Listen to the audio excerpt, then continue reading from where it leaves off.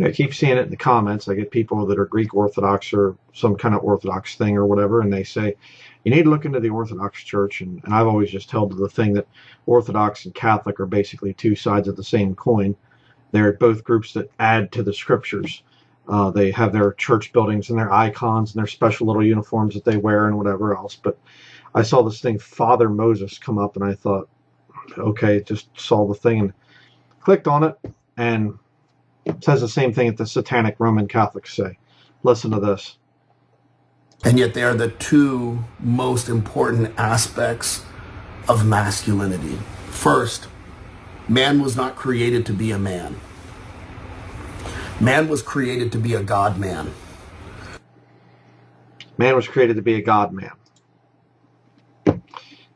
Yeah, okay, that's such an obvious one that you hear somebody say that and you just say, there's no scripture for that.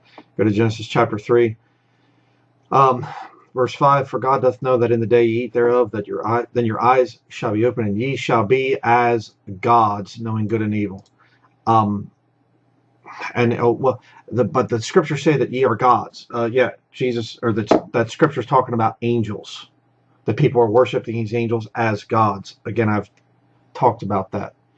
We'll listen to a little bit more what he has to say here, but just such an obvious thing. No is the answer to that. Let's continue. Man was created to be a god, lowercase g.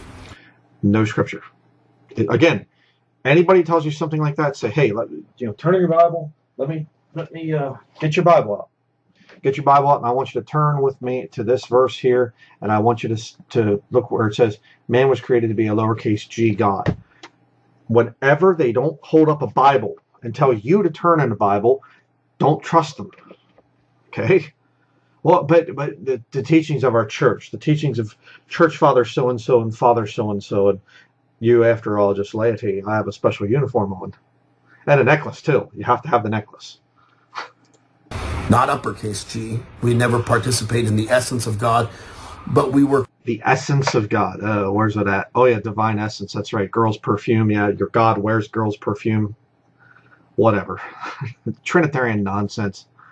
Created in his image to grow into his likeness. I often use this analogy that if you look at my sons are in my image.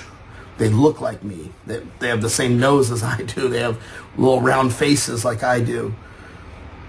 But it doesn't mean that they're grown into my likeness.